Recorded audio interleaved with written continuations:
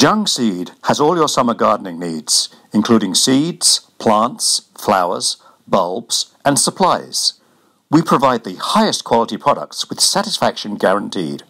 Jung Seed is a family-owned and operated company for over 113 years. Use code 10FG20 to receive 10% off your order at jungseed.com. That's JUNGSEED.com.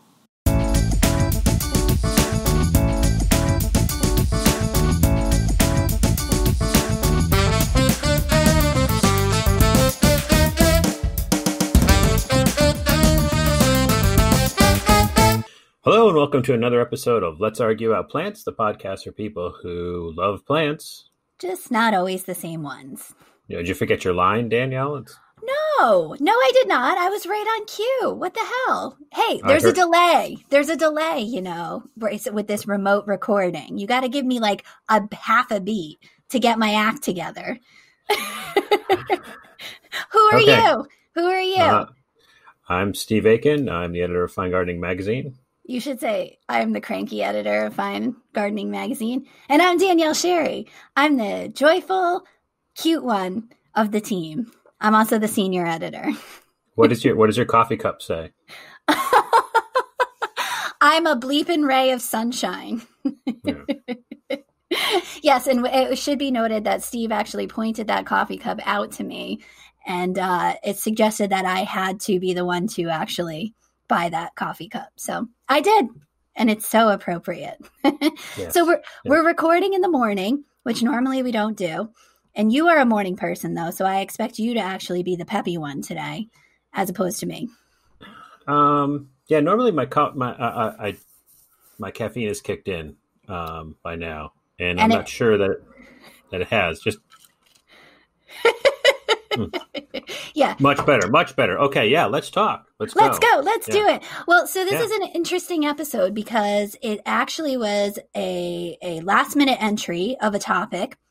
We set our topics pretty far in advance, and it was because we got a listener question in, and it sparked a discussion between you and I, correct? If that's a story you want to tell, sure.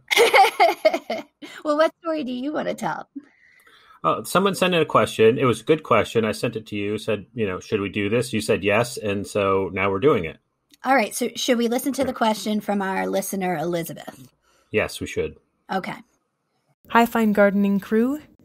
My name is Elizabeth, and I have a 10-month-old son who inspires this question. When I was a kid, my earliest memories of the garden are exploring a wild brush on the side of our property, squeezing snapdragons so that they would talk, and watching the bursting impatient seed pods in the fall with my brother. I'd love to hear your ideas on how to create a safe and magical space for kids to engage with the garden, whether that's design or plants that are particularly fun to interact with. So I think it's an interesting question that she asked. It's a question we get asked a lot about, and that is, how do I encourage my kids to get outside and garden? I am probably the last person who should answer this question since both of my children seem to be indoor cats. But who knows? Who knows? There's still hope. I mean, when I was their age, I wasn't particularly fascinated by plants. No. So there's still hope. Actually, I recall that I was, in fact, gardening was used as a weapon against me as a child. The only time I remember gardening really being involved in my life was when my mom used as a punishment to go out and weed the vegetable garden in July when it was 100 degrees out. So I really resented gardening and plants at the beginning of my existence. Yeah, well, I think human beings are inclined to do like the easiest thing there is, and that's usually like staying inside and watching TV or playing video games, and we sort of have to be forced. We have to be forced to do what's good for us a lot of times. Sure. And so I remember my mom just kicking me out of the house, saying, "Get out of the house. I don't care what you do, but get out of the house." And it wasn't because she had some altruistic idea of making me love nature. It was that she wanted to vacuum, and didn't need me and my two brothers laying around the house, messing with stuff toys up. and stuff. Yeah. Mom, you're in the way. She's trying to vacuum. She didn't need that. So she would kick us outside and, we'd go outside, and normally our outside activities were sports. They were not, let's investigate nature, things, but it was, more sport related. But I guess all three of us, found a love of the outdoors. We still like being outside. So, I mean, I guess it could happen. And so I think the impulse now, where we don't have these wild open areas, and for some reason things are different now, where you can't just, shove your kids out the door, slam it behind them and say, come back at dinner time. Yeah. But which is how a lot of us grew up. That's how I grew up. Yeah. Don't come back until it's dark. And then I'll feed you. You would wander around the neighborhood on your bikes, go places. Oh, look, here's a dark trail into the woods. And you would go and you would explore and maybe make a fort down there. Like now I would be horrified if my children, did something like that. Right. I don't know what the difference is. Probably nothing, but there were the same dangers then that there are now, right. But yeah, you're more attentive at parenting. Yeah. So given the lack of exploration opportunities, what can someone do in the backyard to create smaller opportunities to explore, I guess, and to interact with nature? Mm-hmm. I guess is the question. I think so. Yeah. Because, she mentioned, which was pretty funny. It triggered a forgotten memory of mine of the impatiens and, the impatient getting the seed pod that if it's just the right, size that you can pinch it and the thing explodes and there's seeds everywhere.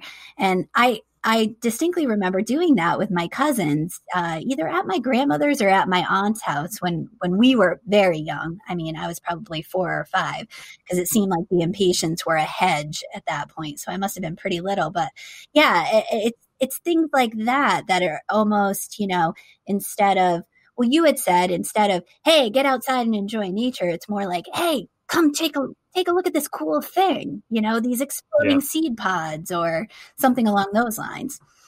Yeah. I mean, if we have a love of nature now and of being outdoors and of plants, it's not because of anything our parents did. No. They did not encourage that in any way. They just, threw us out of the house and we found it. And perhaps, that's why we're in the state we're in with the environment, where so many people are not necessarily anti-environment, but every time they see a bug, they think they should spray something. Right. And how do I make my landscape something that nothing grows in? Mm-mm. Everything just stays the same. Yeah. Like the grass does not grow. The shrubs do not grow, because then I'll have to, why can't I have that? Yeah. And so people are really out of touch with nature in terms of, bugs happen, and sometimes that's a good thing. Some people. Yeah, and birds are a good thing, and grass turns brown in the summer. Right. That's what happens. That's just how it works. Don't worry. It'll green back up again in the fall. But we're sort of out of tune, I think, with the rhythms of nature. And I think we want to help the younger generation find those rhythms again. Well, that's definitely what it seemed like Elizabeth was getting at. Yeah. Like, how do I...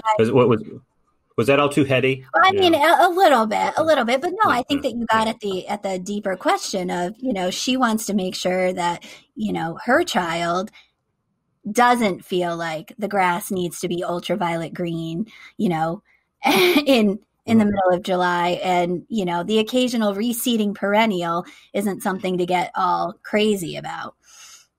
I think ultraviolet green would be pretty cool for a lawn. Ultraviolet. Anyway, you could get that with a lot of cans of spray paint. But okay, so my advice to Elizabeth is to my experience as a parent is that my children will not do anything that I tell them to do. So tell your kids, do not go outside. Reverse psychology at its best. Do not enjoy nature. Okay. There's fresh air out there. Don't you dare go out and enjoy it. And then 5 minutes later, you'll find them in the backyard. Yeah, doing something. Exactly. That might work. Maybe my kids are too smart. My kids are too smart for that. The big, okay, fine, and stay inside. The other side of that is that, you do your best to have plants in your landscape that instill you to say, hey, come take a look at this. And it might actually leave a lasting impression with that child. And where I'm coming from is I think that those are plants that taste good, feel good, or smell good. I mean, I think those are the three things that would get me to say to anybody, my nieces and nephews, my husband, hey, come take a look at this. And I think so. Taste good, smell good, and feel good were the categories I tried to hit on. Yeah. And if there is a plant in there that has like a cool story behind it or something that you can tell a cool story about, I think that helps. I have a rock in my yard that has some weird fungus on it that looks like it has spots. And I remember calling it the cheetah rock when the kids were younger, and telling some story about like that's the cheetah that comes out at night and protects the house or something like that. And they were fascinated with that. For like a weekend. And like the more we can do stuff like that, I think it makes nature kind of cool. Absolutely. So something you want to go out and look at. So with that being said, did you pick a plant that might have a cool story in your array of kids plants? No, I did not. Oh, geez. No. I couldn't. I set up that perfect transition and you screwed me.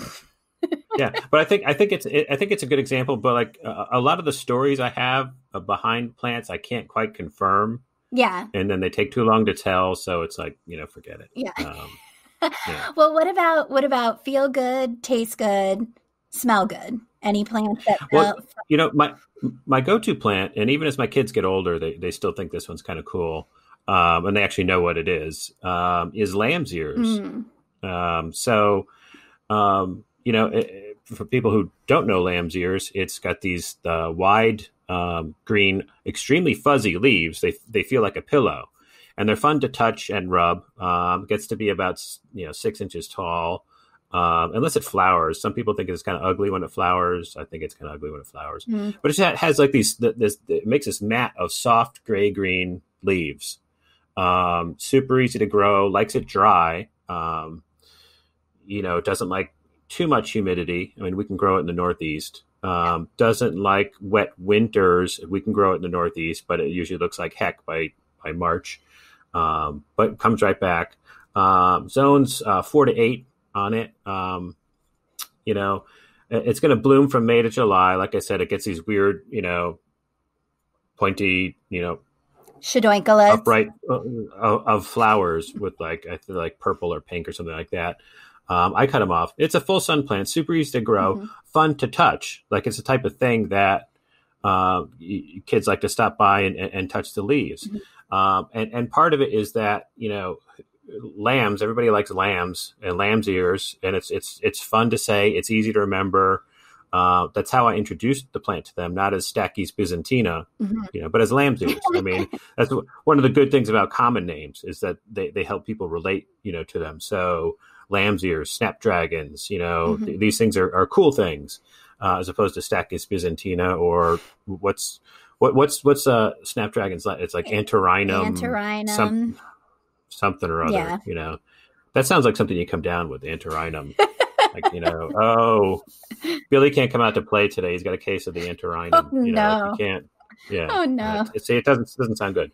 But Snapdragon, sounds cool. Yeah, it does. You're right. You're totally right. So that's like, yes, that tactile, it's the feely, it's the touchy-feely plants. And that's a great weed suppressing plant too, I will say. If you've got a problem area in full sun and you just don't want to have to worry about it, plant some lamb's ears. Those things multiply. I don't know how they exactly spread. Is it stoloniferous? Or do they spread? No, because stolons are above ground. Okay, but I thought they Maybe. Yeah, I thought they had like a weird, I don't know, brownish looking thing. Anywho, they spread, and they really do form these weed suppressing mats. And I've seen them used very, very effectively as a, tough as nails ground cover. So yeah, lamb's ears is a good one. And I agree. Cut those flowers off. God, those are ugly. I don't know why. It's like, why bother? Why bother? Okay, let's insert an editing note here. We're just going to go back and cut off everything you said after you're right. You're totally right. We're just going to cut. No. We're going to cut. We're going to go to the music. No. And then we'll go to the British part. No. And then No, that's it. That's it. No, I feel like this is going to be a very positive episode, actually. I don't know. We'll see. We'll see if you'll hold up the positivity end of things. When mine plant, my first one that I'm going to choose is on the taste good section. So I picked an edible, but I picked an edible flower because I remember when my nephews were young, their mind, or at least my youngest nephew, his mind was totally blown that you could eat flowers. And I just remember this clearly of, walking through the vegetable garden and it was like, oh yeah, tomatoes, I know you can eat those. Oh yeah, blueberries, no, you can eat those. But then when I picked a nasturtium and just ate it, his mind was absolutely blown. So, my favorite nasturtium that I've been growing for years is Empress of India.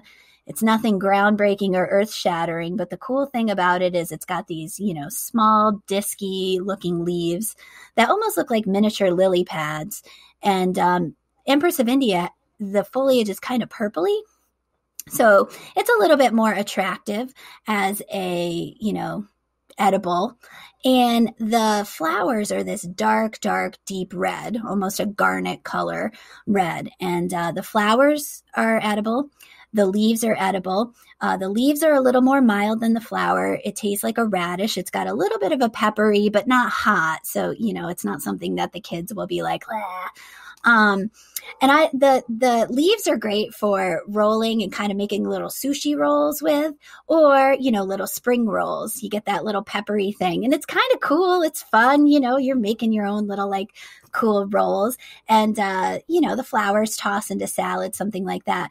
But the other cool thing about this, and it is an annual, it needs full sun, a little more dwarf and compact for a nasturtium, but these things germinate quickly. So this is something that you can go outside. It's got a like 99% germination rate. They're large seeds, so kids can pop them into the ground, and then it's almost instant gratification. Within 7 days, those seeds that they planted are sprouting. And I feel like that's an important thing with kids, the whole plant a seed and, wait 2 weeks before you see any signs of life. They totally forget that they even did it in the first place. So that's another thing that I think is, if you're going to do seed starting with kids, you need something for instant gratification. But yeah, I'm a big fan. I feel like nasturtiums are a good gateway edible flower, basically. Yeah. Cool looking flowers, cool looking foliage is the round thing. And you forgot to mention when you're talking about flavors is the taste of the aphids that are usually cover the backs of the leaves. I wouldn't. Not quite as crunchy as you might think, but they do add a little. That's my only problem with nasturtiums is that they're usually covered with aphids. Well, usually later in the season they can get aphids, but if you have a healthy environment and a healthy garden, generally they will also be covered with ladybugs and beneficial insects that are eating the aphids. So there you somebody's got to eat the aphids. There you go. Exactly. Yeah.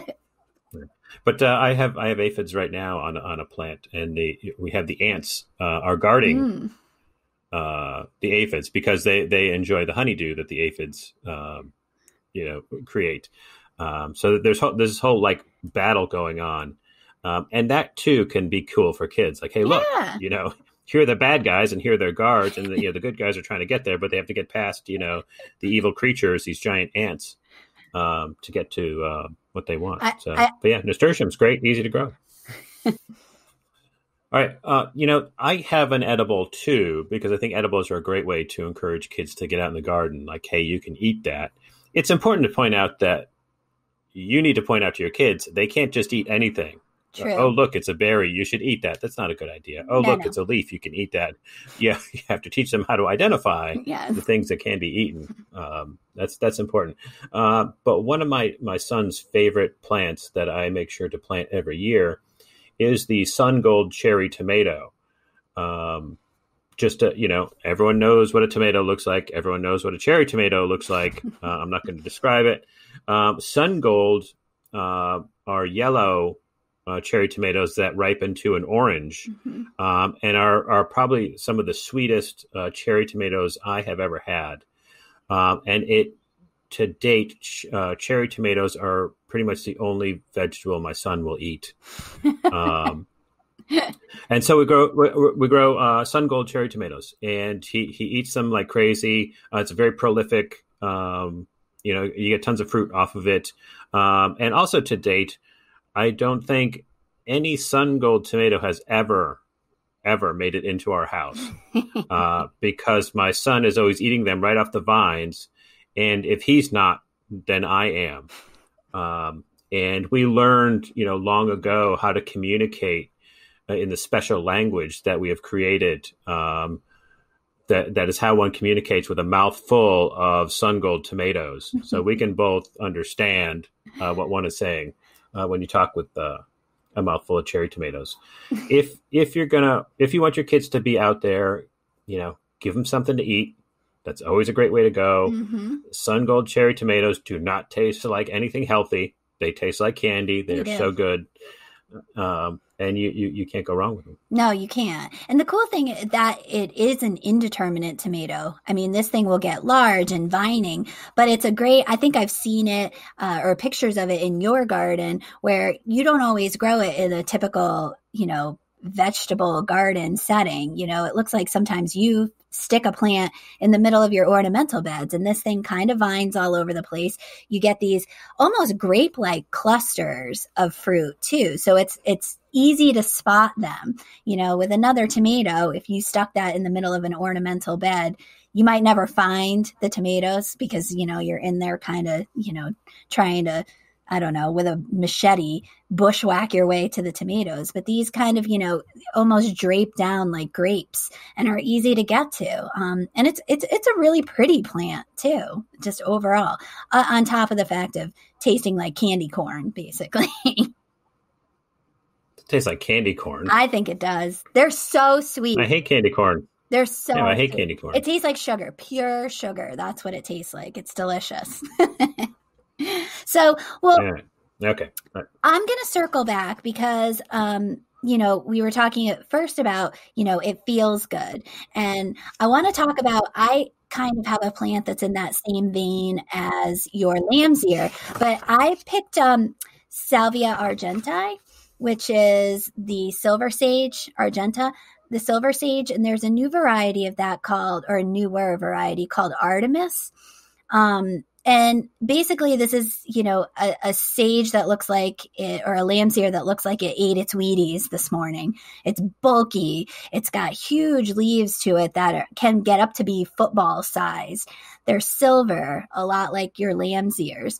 They're a little bit more corrugated. It just looks really, really cool, like a fuzzy giant hosta. And Artemis's claim to fame is that it's supposedly a little more rot resistant, which is great because, wet winters, this is a perennial. Actually, it's a biennial. So the first year you get all that really cool, fuzzy, gotta touch it, use it as a pillow, I think you said. And then the second year, a little less foliage, not as impressive of a plant, and then sends up this giant spike, almost, 2 feet in the air of flowers, and then it dies. So, it's a short-lived adventure, 2 years long, but it's totally worth it in the meantime. And, this is a full sun plant ordinarily. I've had real trouble ever getting it to come back because I think of the winter wet. It just doesn't like that. But yeah, I'm anxious to try this newer variety that supposedly is a little bit more tolerant of winter wet. But yeah, I mean, that is just a plant that hey, I'm a big kid. I just want to get over there and like kind of rough it up a little bit because it's just really tactile, really fuzzy, just kind of cool. Yeah, it's as lamb's ears are kind of the size and shape of lamb's ears. One of the other names for this salvia is hobbit's foot, because it's like this big, it's long, wide foot. That's kind of furry. And it's bigger than lamb's ears. It's furrier and just as soft as lamb's ears. It's probably better than lamb's ears. Edit that part out. But a great plant, and I've grown it in containers 5 or 6 times. And for some reason, I think it's because I don't always see it when I'm shopping for my plants for my containers, that I tend to forget about it. And when you just mentioned it, I'm like, why have I not grown that in a couple of years? Super easy to grow. Again, likes it dry. I have had it over winter. The 1 year I planted it in the ground. Oh, you did? I have had it over winter. Okay. Yeah, but it didn't reseed or anything like that. It was kind of an accident, to be honest with now, you. were you growing the straight species, the Argentia? Yeah. Okay. Yeah. All right. Have you ever tried that newer variety, Artemis? I hadn't even heard of it until you just mentioned it. So as far as I know, you could be making it up. I don't know. Could very well be. But yeah, great plant. So if your kids are maybe a little bigger and want something that's cooler than lamb's ears, like that's a good one, Salvia argentea. Stop. That's where the episode ends. I picked a cooler plant. The advantage of lamb's ears is that they're perennial. True. Very true. Yeah, you get a bigger bang for your buck with the silver sage, but it's only a 2-year proposition as opposed to a true perennial. Mm-hmm. True. So this is like Freaky Friday all over again. Well, actually, we are recording on a Friday because I told you were right, and then you said my plant was cooler than the plant you mentioned. What is going on in this universe? I don't know. We're in the morning as opposed to the afternoon. I don't know what's happening here. Something strange is happening. Hurry up! Tell me another plant so I can disagree with it and tell you that you're wrong. I know. I might accidentally smile or something, and like who knows what's going to happen. Well, when we were doing this, I asked my kids, like, which of my plants do you remember, or can you think of it off the top of your head? Mm-hmm. And my son was like, "Oh, that one that looks like an octopus that I have to walk by all the time." He's the aloe. They actually knew the name, the aloe, because I grow aloe vera in a container on our front walkway that he has to walk by when he goes to school, and he thinks it looks like an octopus, and it kind of does. Yeah. So aloe vera, if anyone only knows it from its skincare properties, it's just a wonderful upright succulent that has like I don't know, not spikes, but like upright sword shaped fleshy leaves, wider tentacles. Wider at the base, narrow at the ends. Like a nice light lime green that can turn kind of orangey in more sun. It's a succulent, so it's super easy to grow. You don't have to touch it at all. And like when you cut it off, it has like this goop in there, which can soothe poison ivy, burns, stings, which is cool. And kids think it's neat, like, ooh, they can touch this ew, it's this weird goopy thing. And the other thing that makes it gross is that it smells horrible. Oh yeah. Oh gosh. Aloe vera goop, whatever it's called, sap, I don't know, smells awful. Like, oh, look, I've cut this leaf off of the aloe vera, rub it on your skin, it'll make things feel better, but it smells like awful. It smells terrible. Yeah. They can get to be about 3 to 4 feet high, but they're not hardy, but easy to overwinter. Super easy to overwinter. I bring them inside, put them in a sunny window, and forget about them. They're so easy. The biggest problem I've had with aloe vera is putting it back out in the spring, where it goes from the dim light of my house to the bright sunshine of outdoors. So you sort of have to harden it off to the outdoors. I do this with all my succulents. Do you do that with yours?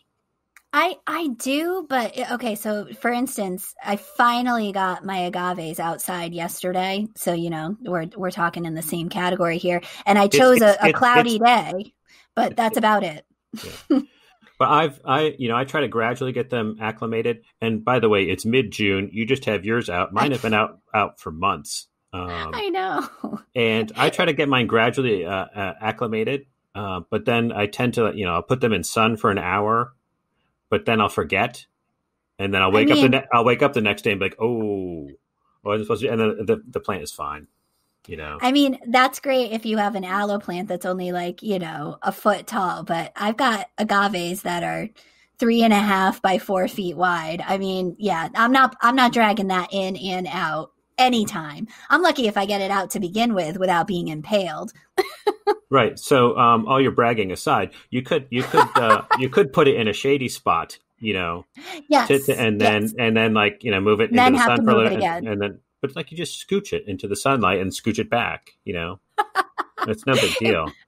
I have to get, I was thinking I should do a shade cloth or like floating row cover at some point. Like that would be it. Because once I muscle them into place, I'm not bringing them in and out. So once I muscle them into place, I was thinking about this yesterday when I, picked a cloudy day. Now it's sunny as all get out. They're going to burn today. I know they're going to. So. But let's be clear. I'm not recommending agaves for children because of their deadly spikes. Okay. I'm recommending aloe for its funky habit. Anything with like a funky shape, or habit. Yes. And it's fun to touch because it's soft and kind of gushy. It does have like little teeth on the edge, but they're soft, Yes. Yes. Yeah. However, remember that garden that we went to, not to take away from your aloe, but back on agaves. Remember that really cool garden that we went to in Pennsylvania? I think the garden owner's name was Melissa. She had giant agaves, but she cut the spikes off the end of them that were in her because she said, her kids skateboarded down like the front walkway. So she was like, I can't have them poking an eye out. So I cut the spikes off it. I've seen people put corks on the tips. You do something too. You do something like decorative. You put like little. I put cranberries on there. And then I just let them dehydrate onto there. And actually that does help because then when I move them out in spring, it's, dehydrated cranberries are on the end of them and I don't get poked as much, but there you go. When you do get poked, you think it looks like you're bleeding, like a stuck pig or something, because there's like red juice all over the place. Like, oh my god! Exactly. Hey, speaking of red, this is the best transition ever. I have a red plant on my list that really serves no purpose whatsoever, other than holy cow, it just looks cool, and that's chenille plant. It is an annual. It is a hanging basket, generally, is how you see it sold.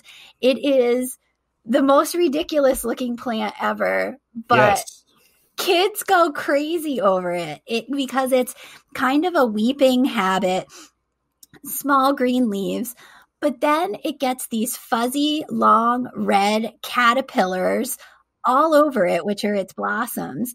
And it's the most hilarious looking plant ever. I mean, like if the Muppet Show ever had like hanging baskets, on their set, they would be chenille plants because this is just the craziest looking plant ever. You want to touch it. Kids like snipping off. When I used to work at the garden center, they would constantly be picking off these red fuzzy looking caterpillars because they're just fun. It's like a plant that creates its own stuffed animals. I mean, it's just awesome. It is actually hardy zones 9 to 11. So, if you're listening from Florida, you could grow this year round. But it really is. It's great for hanging baskets. It's partial shade too. So it's not one of those plants that needs full sun as far as a container plant is concerned.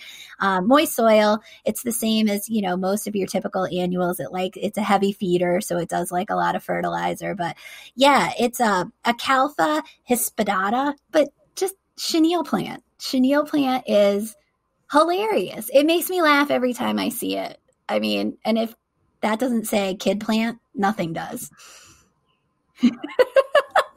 Steve, strangely quiet. Come on. I got nothing.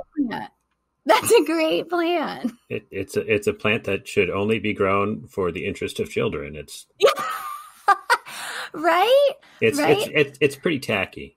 It is, say. And so it's fine for kids. It's great for kids. but we've already covered the things that are fun to touch thing.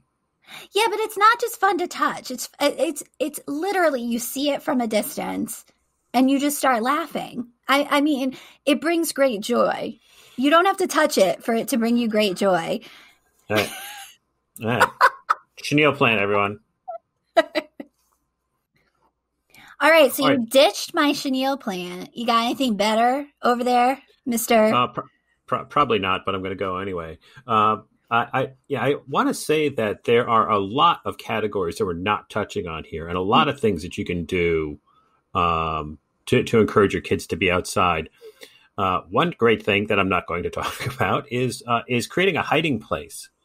Mm-hmm. Kids love little nooks and crannies where they can get behind and have their own little space. Yep.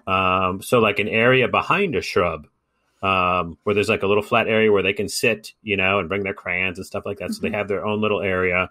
And so they can feel like they're not being seen, even though you can't see them because, you're an adult and you want to know where your kids are. Like that's a great thing to do. There's also like the bean teepee. You can grow beans or really any fast growing vine up like a framework of bamboo or any, trellis type sticks. You grow that, 3/4 to, a little bit more of the way around the circle, and you leave a little opening, and all of a sudden they have a teepee, a place that they can, crawl into and hang out. My mom used to do that with Scarlet runner bean, and then again, that's a fast germinating bean that you can plant with your kids, and 3 days later, the plants start coming up. So create a bean teepee. And they climb to the top in no time. Yes. Interesting that memory did not come up, but you being forced to weed, did. Apparently, I was a little Steve. I only focused on the negative when I was a kid. I had Steve-like tendencies when I was younger. my mother always says I was born 40 because like no fun. Yep. Like always, I mean, anyway, your mother knows you best, does she not?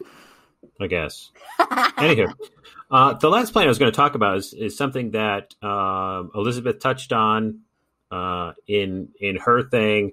You mentioned it a little bit too, but I want to talk about jewelweed or touch me not, Impatiens capensis, which is a lot of people consider it a weed. It's actually a native wildflower to most of the anywhere east of the Rockies, I think. Mm-hmm. And this is an impatiens, and it gets to be about 2 feet tall, and has like these orange flowers, like these tubular flowers that narrow at the end, sort of like an old gramophone thing. And they're orange. Ooh, good description.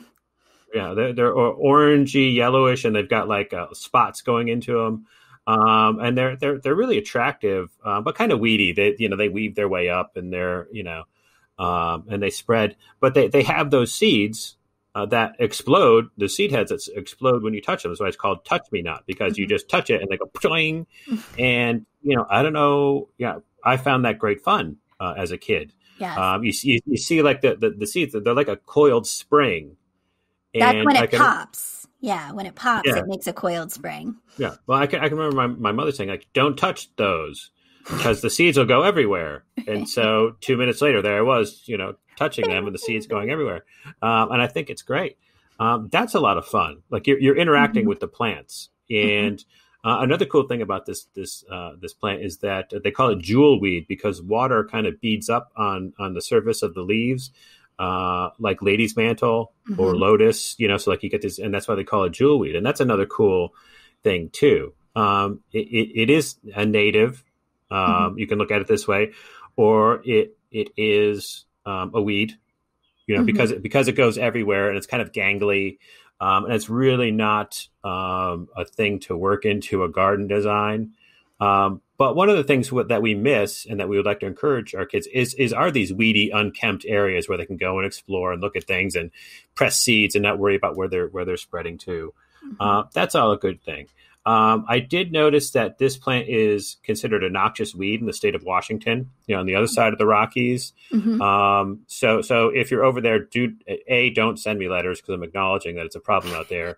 Also, do not grow it. But there are native impatiens out there. Mm-hmm. It's like Impatiens pacifica or something like that.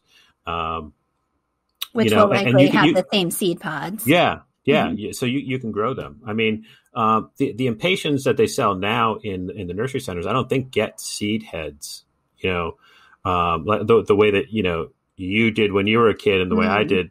Like they had their seed heads, and you could play just with your normal, greenhouse Impatiens. I think they've been bred to like never ever go to seed. Don't stop flowering. Don't ever just bloom constantly and then die. Yeah. But this is like I said, it's a native North American native. It prefers wet areas, and that's where we actually have it down near our test garden, in this wet area where there's like some runoff into the stream, and there's a giant mass of it. And it was introduced to me as a weed. I'm like, oh, that's interesting. And then I looked it up, and the native plant folks are like, no, that's a great native plant. Mm-hmm. So it's all about the perspective. You seem to be on a poison ivy kick, because jewelweed was introduced to me as it's actually a natural, when you break the stem, it does the same almost goopy, gelatiny ooze that you get from aloe. But jewelweed, supposedly, I've tried it, I get horrible poison ivy, helps with poison ivy. It takes some of the itch away. It's got the same properties as aloe vera. So you can use it as like a natural cure, if you will, to poison ivy. I think that it just helps soothe the itching. It doesn't really dry it out or anything. But you'll see a lot of products actually for poison ivy that include jewelweed in the ingredients list, which I think is kind of cool. So you don't recommend it as a poison ivy sufferer? You do not recommend the goo of Impatiens capensis on your... Yeah, I get epic poison ivy. So basically only Zanfel works for me at this point. But, it's a quick fix, Hey, if you're camping and you got no Zanfel, yes, break off some jewelweed, rub it all over your body, and maybe it'll help you sleep at night. But that's about it. I would also recommend learning to identify poison ivy so that you avoid rolling in it or whatever it is you do.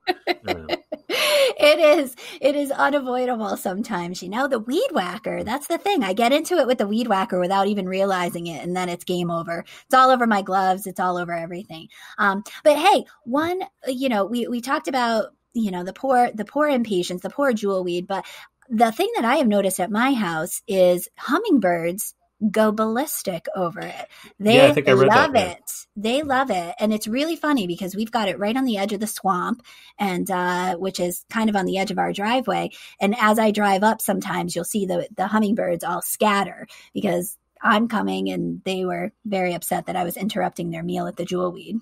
Yeah, they love that shape of a flower, that tubular shape where they can get their beaks in. Yeah. But as a plant, you would say it's pretty gangly and wild looking and kind of yes, something good for the wild side of the garden. Yeah, or a nice transition plant. If you've got your garden goes right up to the edge of a woodland or something like that, it would be a great plant to kind of encourage on the outskirts there for sure.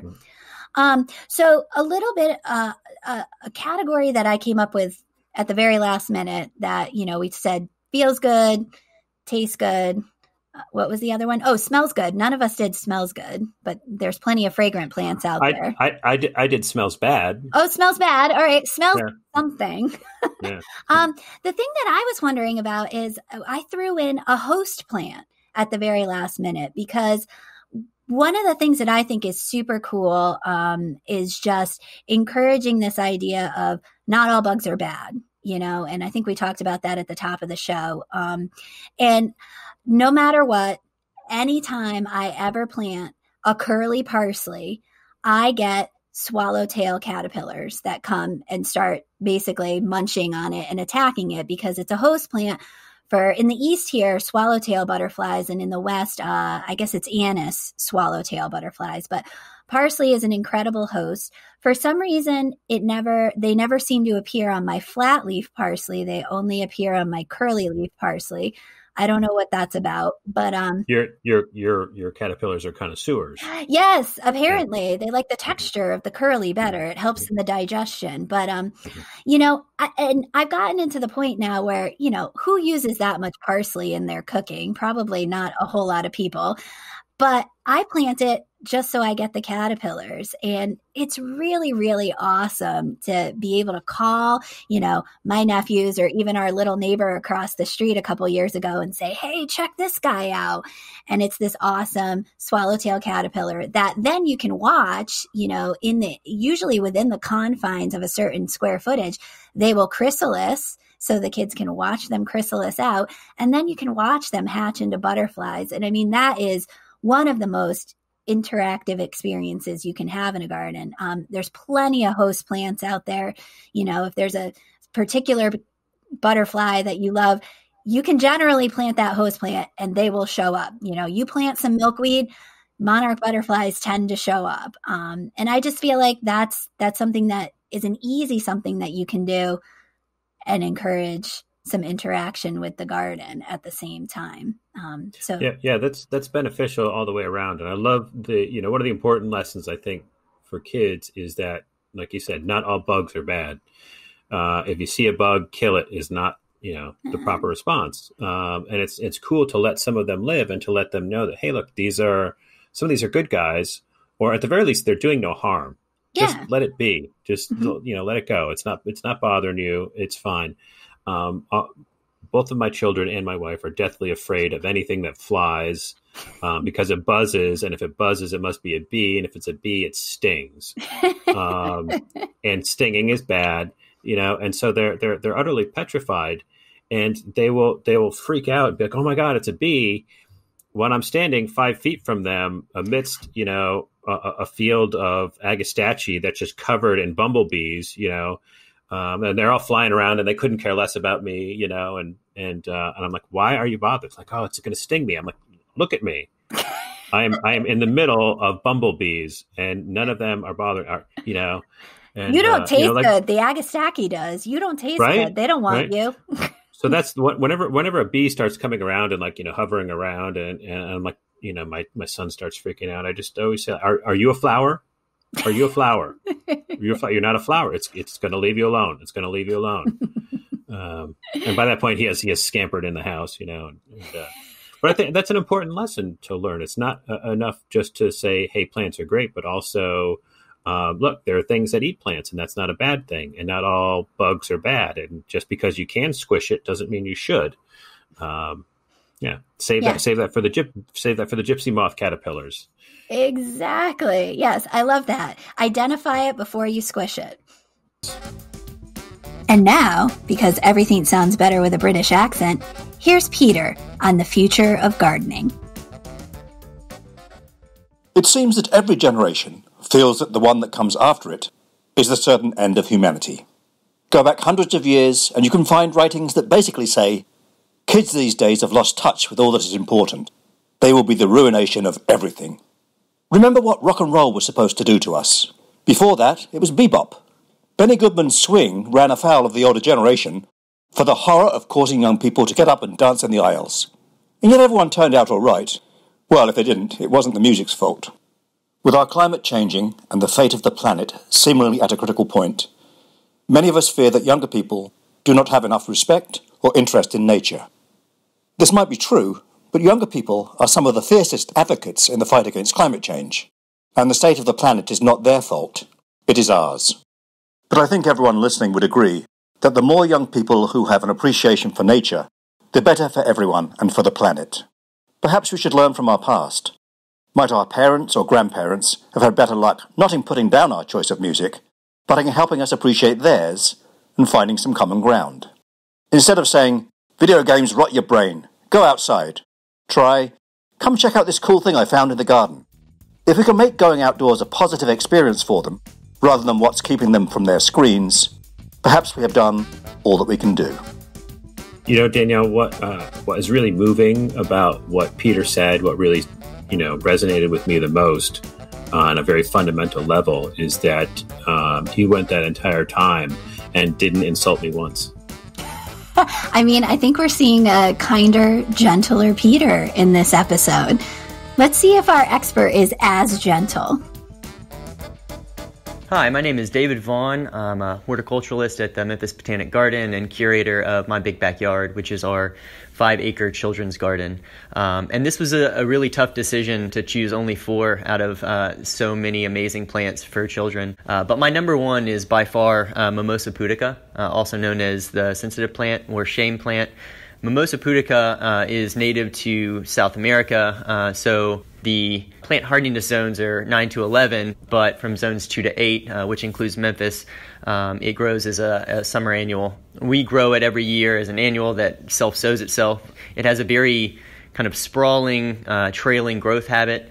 So it's a great ground cover. It does tend to grow into the taller plants if you have it in front of other perennials. But it is incredible for children in that when you touch the leaves, they fold, and children flock to it at the Memphis Botanic Garden and also pretty much everywhere else I've seen it growing. They love to see the leaves fold up, and it becomes an amazing teaching tool for children in that you can talk about how plants have different defense mechanisms and just see the amount of reaction that it shows is absolutely incredible. But mimosa prefers to be in full sun. It flowers pretty much from July onward and pretty quickly develops seed heads. I've found that deadheading it and actually cutting it back pretty severely throughout the summer promotes new growth and helps continue to promote that new vegetative growth, which is what you want.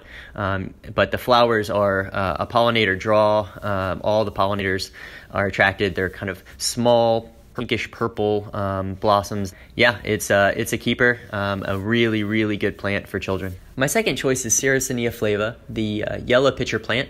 It's native to the southeastern United States, growing in zones 6 to 8 in full sun. It is a bog plant that has adapted over the years to grow in kind of mucky, nutrient devoid soils by capturing and feeding off insects.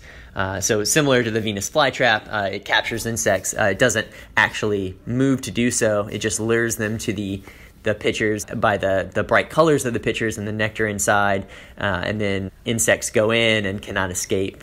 So for kids, it's just a really, number one, a really good teaching tool about how plants adapt to meet the conditions that they're in their native range. But also, it's just amazing to see them sit still and watch with like awe and wonder as insects get lured in. I've seen some of the most kind of wild and active kids sit still for long periods of time, just waiting and watching for a fly or an ant to kind of walk up or fly up and get trapped in.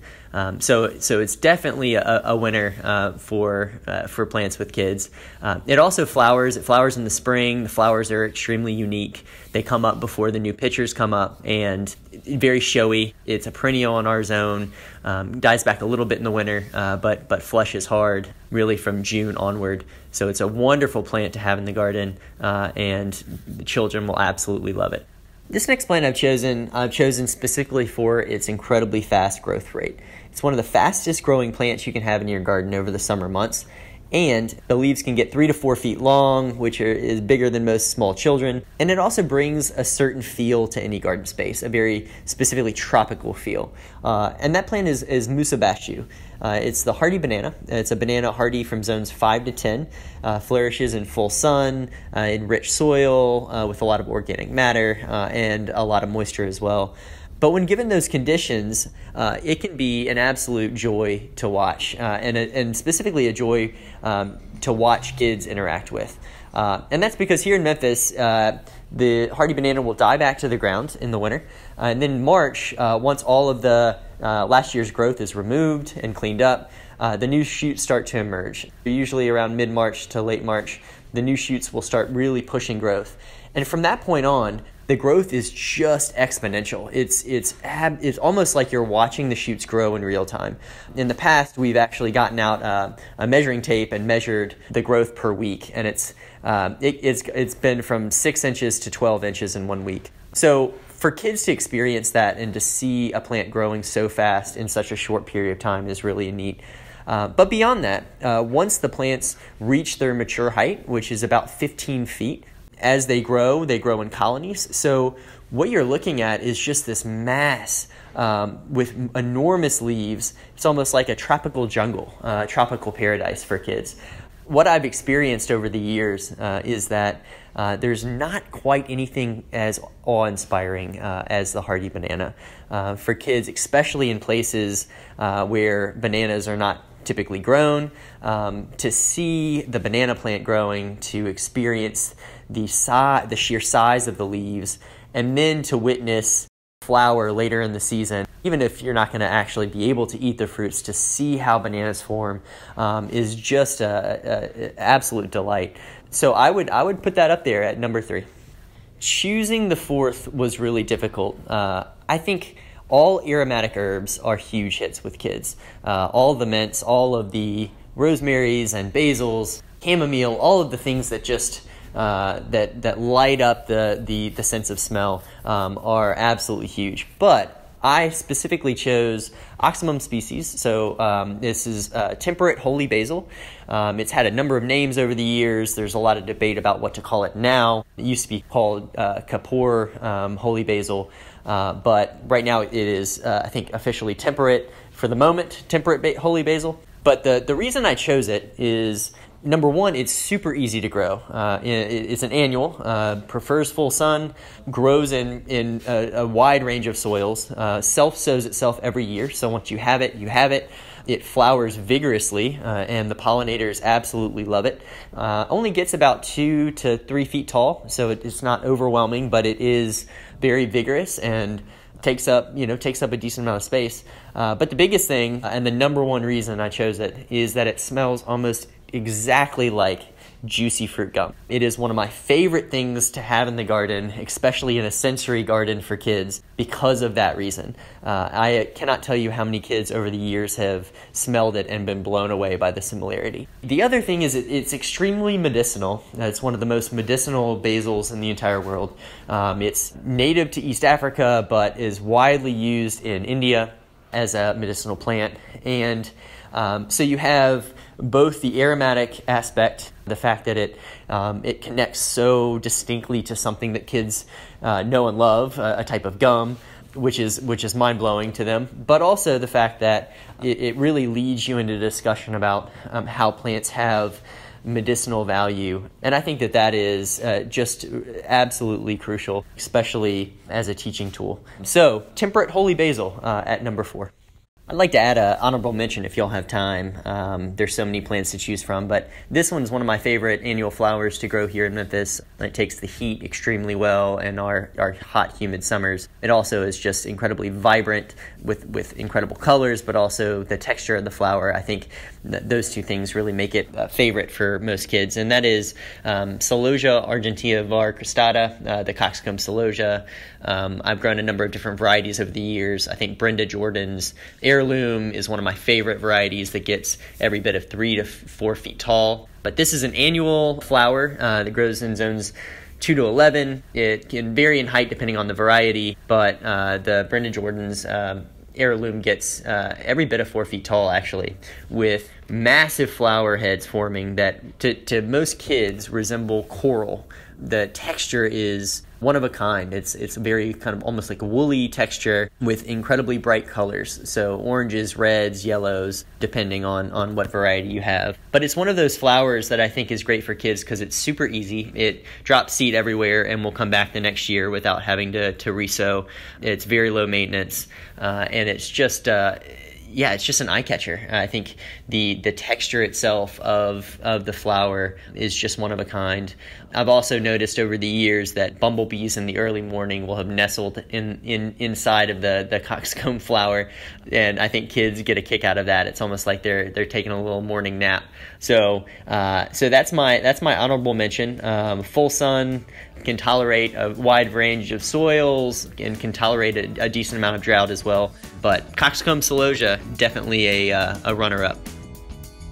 So I just feel like we should have had David do this entire episode because clearly he picked some amazing, cool kid plants and The Memphis Botanic Garden Children's Garden, they call it My Backyard, is one of the coolest public children's gardens I've ever been to. I mean, it stuck out in my brain 8 years after I was actually there. Yeah, the only problem with that Botanic Garden, as you pointed out to me, is not everyone there talks like Elvis. But thank you very much for listening.